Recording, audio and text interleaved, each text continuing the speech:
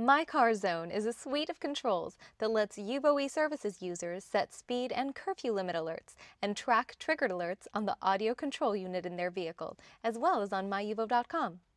To set alerts in My Car Zone, the system requires that the MyUVO account owner set a 4-digit personal identification number, or PIN.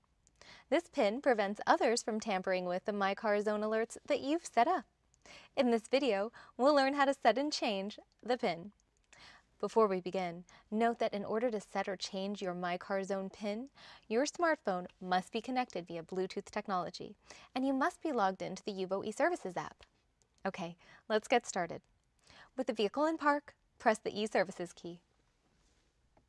Now select the Settings button on the touchscreen. Tab down to page 2 using the arrow button on the touchscreen. Under My Car Zone, select the Change button. If this is your first time using My Car Zone, the system will prompt you to enter a new 4-digit PIN. After you've entered your PIN, press Done.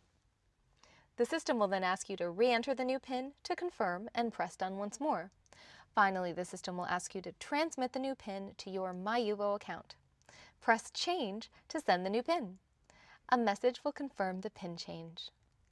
That's it! Your PIN is set and you're ready to use My Car Zone. But while we're inside the My Car Zone settings menu, let's look at how you can change your PIN. Under PIN, select the Change button. Just like when you set up your PIN, the system will prompt you to enter a new PIN and then retype the PIN to confirm.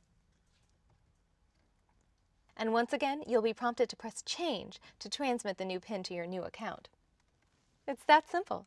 If you forget your My Car Zone PIN, simply log into MyUVO.com and select My Car Zone PIN under the Setting tab to look it up.